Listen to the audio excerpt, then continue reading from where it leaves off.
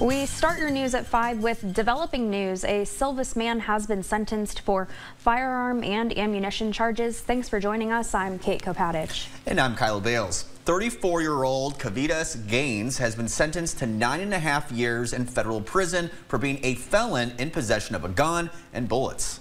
Gaines was convicted of one felony count of second-degree theft in the Iowa District Court in Muscatine County in 2019. And then in July of 2022, court documents say law enforcement got a search warrant for a vehicle in a home belonging to Gaines and found a loaded pistol. Gaines will be required to serve a 3-year term of supervised release after completing his time in prison.